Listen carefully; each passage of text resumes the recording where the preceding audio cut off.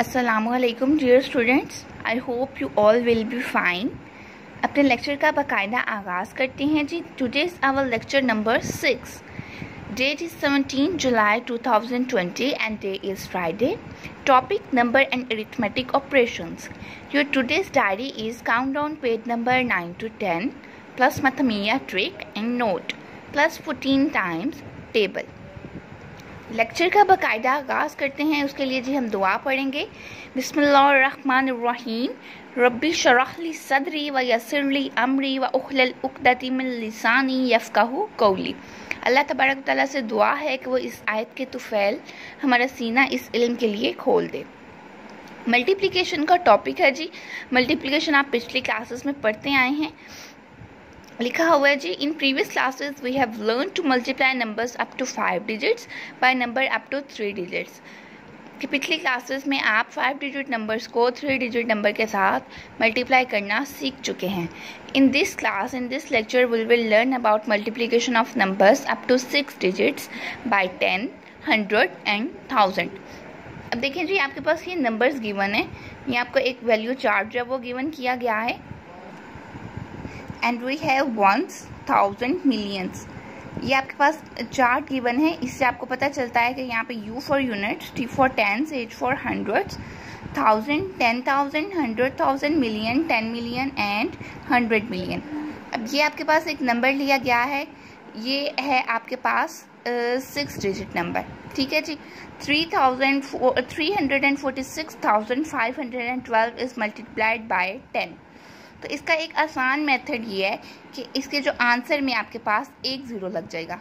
ये देखिए, ये पूरा नंबर वही है और एंड पे एक ज़ीरो लग गया। इसी तरह जब मैं 346,512 को मल्टीप्लाई कर रही हूँ 100 के साथ, तो देखें एंड पे 2 ज़ीरोज़ जो है वो इंक्रीज़ हो गए। और इसी नंबर को जब मैं 1000 के साथ मल्टीप्लाई कर रही हूँ तो देखें जी 3 ज़ीरोज़ जो है वो इंक्रीज़ हो गए। इसी बात को उन्होंने यहाँ पे एक्सप्लेन किया है कि लेफ्ट हैंड साइड से जब हम यहाँ पे कर रहे हैं 10, 100 या 1000 के साथ मल्टीप्लाई, तो आपके पास राइट हैंड साइड पे ज़ीरोज़ उतने ही इंक्रीज़ होते चले जा रहे हैं।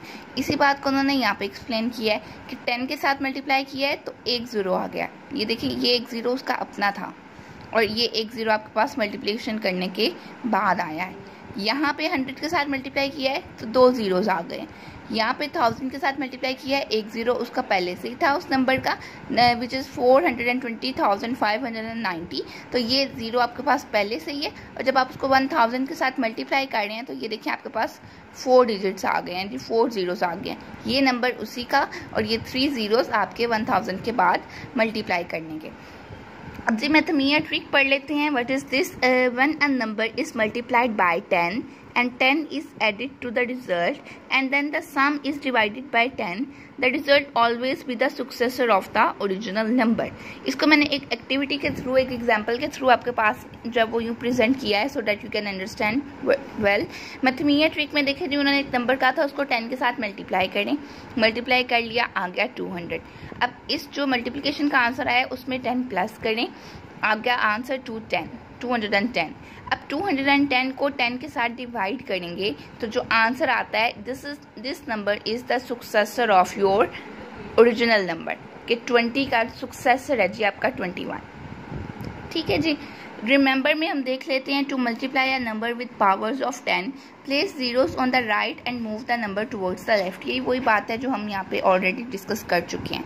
हिंट है जी, when multiplying bigger number it is easier to do the calculation without spaces. कि आपको जो स्पेसेस का कॉन्सेप्ट है उससे आपका क्वेश्चन एक तो बहुत टेक्निकल हो जाएगा, बहुत लेंथी हो जाएगा, देखने में भी अच्छा नहीं लगेगा। तो स्पेसेस के बगैर मल्टीप्लिकेशन को सॉल्व किया जा सकता है। On page number 10 we have two notes. Note 1 is when a number is multiplied by 1 the result remains the same।